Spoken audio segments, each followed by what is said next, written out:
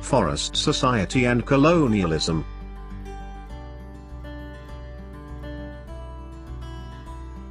Why deforestation?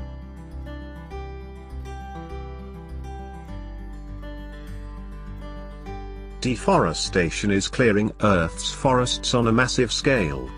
This has been existent since many centuries ago, but under colonial rule, it became more systematic and extensive.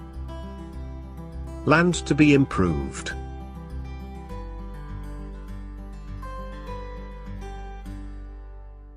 As population increased over the centuries and the demand for food went up, peasants extended the boundaries of cultivation by clearing forests. The British encouraged the production of crops like jute, sugar, wheat and cotton.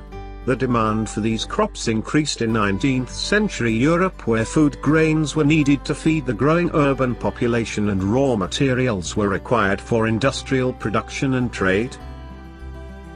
In the early 19th century, the British considered forests to be unproductive wilderness that had to be cultivated so that the land could yield revenue, and enhance the income of the state. Timber for the tracks.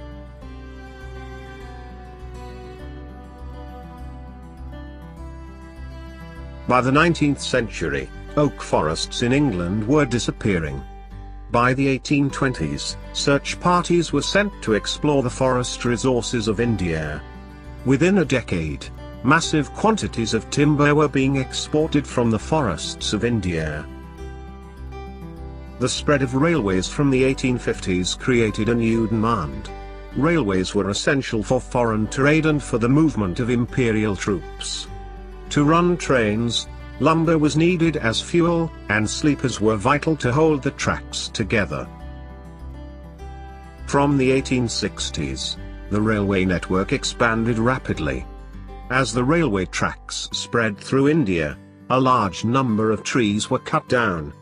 The British government gave out contracts to individuals to supply the required quantities.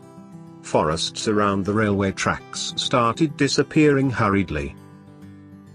Plantations.